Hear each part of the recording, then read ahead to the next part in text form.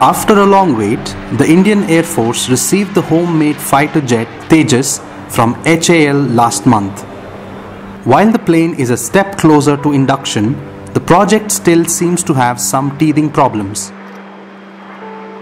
HAL's plan to set up the second production line for Tejas seems to be caught up in red tape.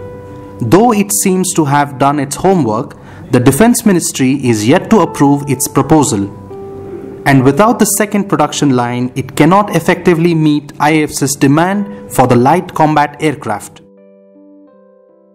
Tejas was conceptualized in the 1980s to replace India's aging MiG-21s. It took almost 3 decades to develop it.